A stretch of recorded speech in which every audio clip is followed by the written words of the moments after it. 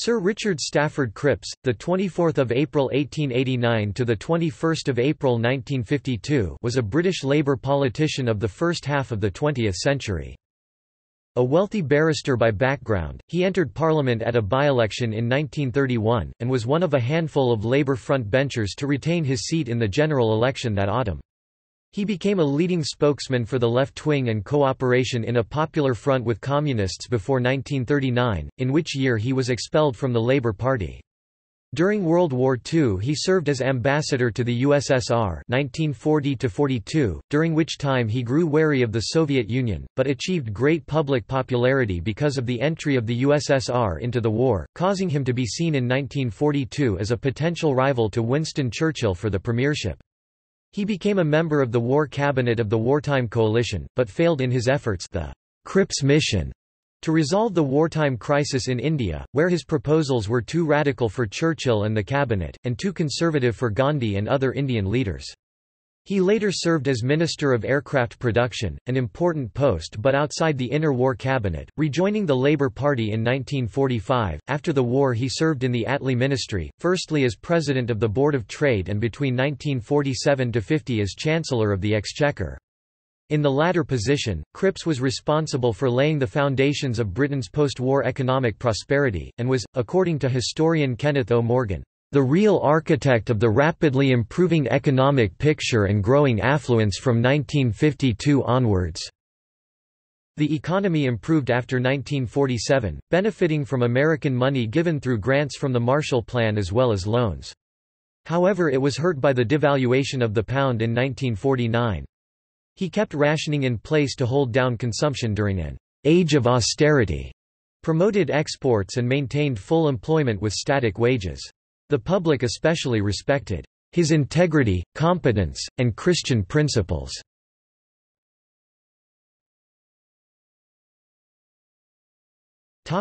Early life. Cripps was born in London, the son of Charles Cripps, a barrister and later Conservative MP, and the former Teresa Potter, the sister of Beatrice Webb and Catherine Courtney. Cripps grew up in a wealthy family and was educated at Winchester College, where the headmaster described him as a thoroughly good fellow, and at University College London, where he studied chemistry. He left science for the law, and in 1913 was called to the bar by the Middle Temple. He served in the First World War as a Red Cross ambulance driver in France, and then managed a chemical factory producing armaments.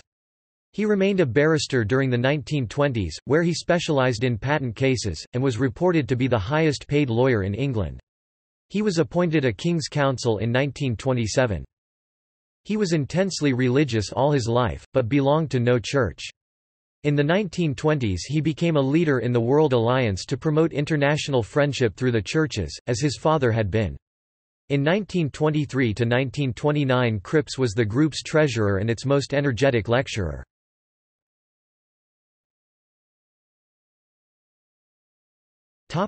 Joining the Labour Party. At the end of the 1920s Cripps moved to the left in his political views, and in 1930 he joined the Labour Party. The next year, Cripps was appointed Solicitor General in the second Labour government, and received the customary knighthood. In 1931, Cripps was elected in a by-election for Bristol East. During this time in Parliament, he was a strong proponent of Marxist social and economic policies, although his strong faith in evangelical Christianity prevented him from subscribing to the Marxist rejection of religion. In the 1931 general election, Cripps was one of only 3 former Labour ministers to hold their seats alongside the party leader George Lansbury and deputy leader Clement Attlee. In 1932 he helped found and became the leader of the Socialist League, which was composed largely of intellectuals and teachers from the Independent Labour Party who rejected its decision to disaffiliate from Labour. The Socialist League put the case for an austere form of democratic socialism.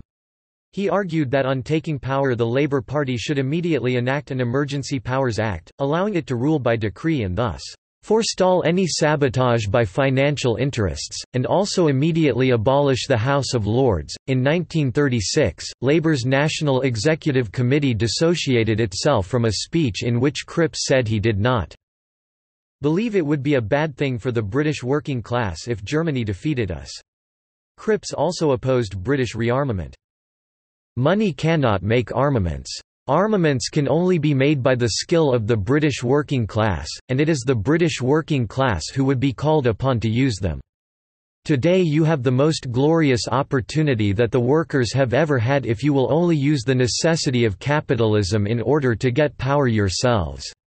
The capitalists are in your hands. Refuse to make munitions, refuse to make armaments, and they are helpless. They would have to hand the control of the country over to you."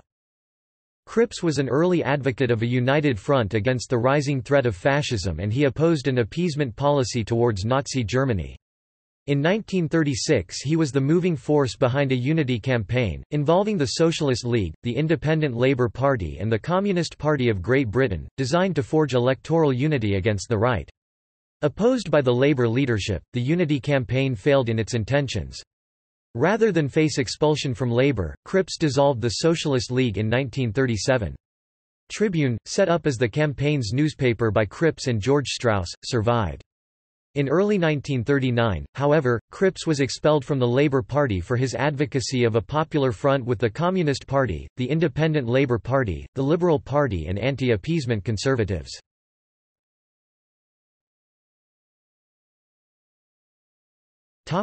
Second World War.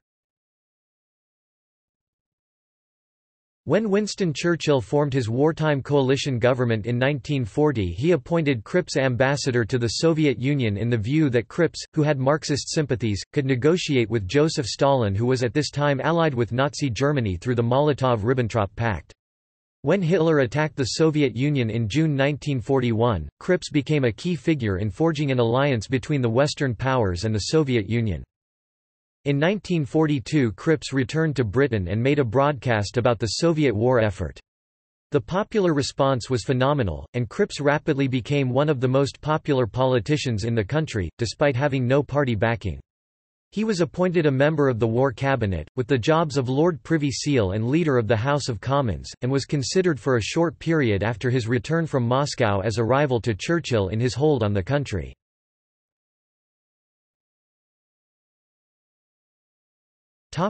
Mission to India. Churchill responded by sending Cripps to India on a mission, the Cripps Mission, to negotiate an agreement with the nationalist leaders that would keep India loyal to the British war effort in exchange for self-government after the war. Cripps designed the specific proposals himself, but they were too radical for Churchill and the Viceroy, and too conservative for the Indians, who demanded immediate independence. No middle way was found and the mission was a failure.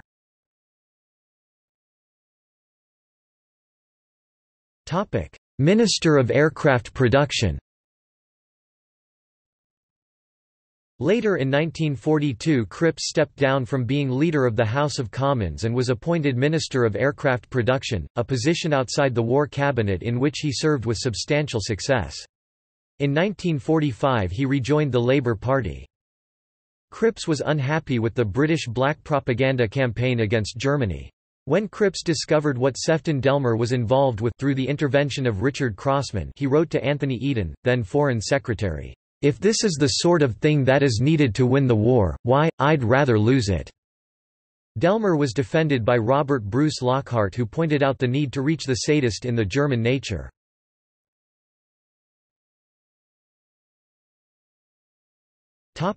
After the war. When Labour won the 1945 general election, Clement Attlee appointed Cripps President of the Board of Trade, the second most important economic post in the government. Although still a strong socialist, Cripps had modified his views sufficiently to be able to work with mainstream Labour ministers. In Britain's desperate post-war economic circumstances, Cripps became associated with the policy of austerity. As an upper-class socialist he held a puritanical view of society, enforcing rationing with equal severity against all classes. Together with other individuals he was instrumental in the foundation of the original College of Aeronautics, now Cranfield University, in 1946. The Vice-Chancellor's building is known as Stafford Cripps. In 1946 Soviet jet engine designers approached Stalin with a request to buy jet designs from Western sources to overcome design difficulties. Stalin is said to have replied, "What fool will sell us his secrets?"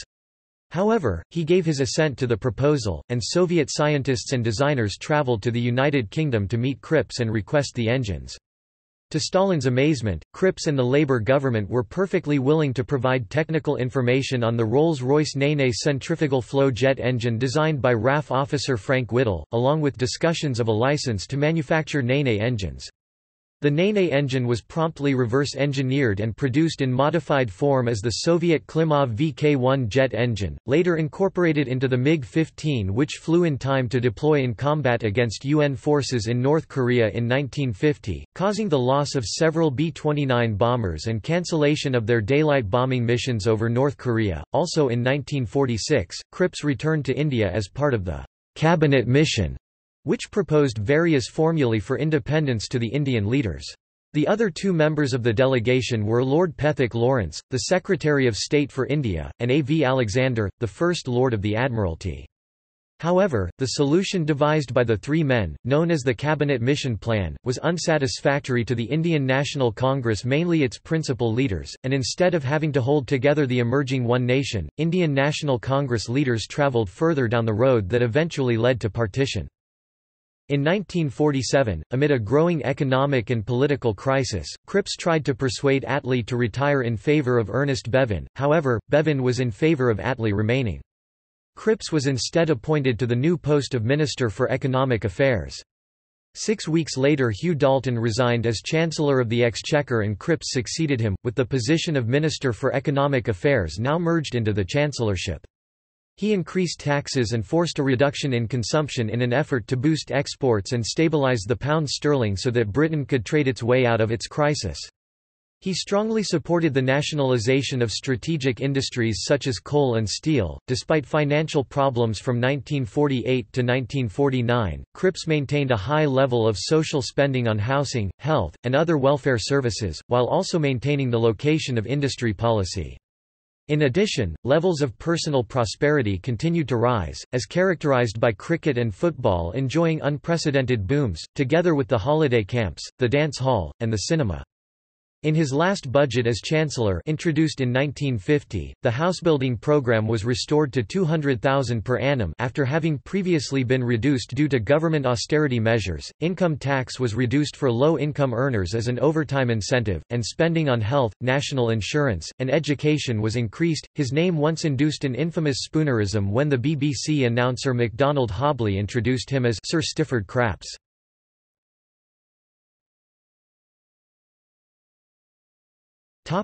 Personal life. Cripps had suffered for many years from colitis, inflammation of the lower bowel, a condition aggravated by stress. In 1950 his health broke down and he was forced to resign his office in October.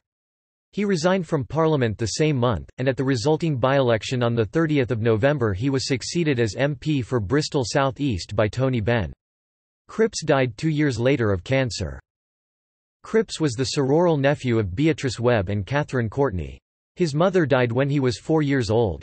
His stepmother, Marion Ellis, had a profound influence on him. He was married to Isabel Swithenbank, who became the Honourable Lady Cripps, daughter of Harold William Swithenbank, better known as Dame Isabel Cripps (1891–1979), and had 4 children. Sir John Stafford Cripps (1912–1993), who was married in 1937 to Ursula Davy, and had 4 sons and 2 daughters. His oldest son, David Stafford Cripps, died in 1990. His second son, Francis Cripps, is an economist and lives in Thailand. His third son, Christopher Cripps, is an architect and lives in Ghana. His fourth son, Andrew Cripps, is a tenant on the family farm. His older daughter, Judith Heyer, is an economist, Emeritus Fellow of Somerville College, Oxford. His younger daughter, Rachel Rosedale, is married to Barney Rosedale. Isabel Diana Cripps (1913–1985), who died unmarried. Anne Teresa Cripps (1919–1998), who was married 1945 to Sir Robert Cornwallis Gerald Street Leger Ricketts, 7th BT, and had 2 sons and 2 daughters. The elder son Sir Tristram Ricketts, 8th BT, succeeded his father, died in 2007, and has been succeeded by his own son, Sir Stephen Ricketts, 9th BT. Peggy Cripps, born Enid Margaret Cripps (1921–2006), children's author and philanthropist. Peggy Cripps shocked much British opinion by marrying the black African aristocrat Nana Joseph Emmanuel Appiah (1918–1990), a relative of the Ashanti King of Ghana, in June 1953. Peggy Appiah had one son and three daughters. Her son is the philosopher Kwame Anthony Appiah b. May 1954 London, the Lawrence S. Rockefeller Professor of Philosophy at Princeton University. Her three daughters live in Namibia, Nigeria, and Ghana and have 8 children among them. One of them is the actor Adetomiwa Edun. Cripps was a vegetarian, certainly for health reasons and possibly also for ethical reasons. Cripps suffered from recurring illness which was alleviated by nature cure and a vegetarian diet. Cripps is buried in the churchyard in Sapperton, Gloucestershire, and his wife is buried beside him. His male line descendants are in remainder to the barony Parmore.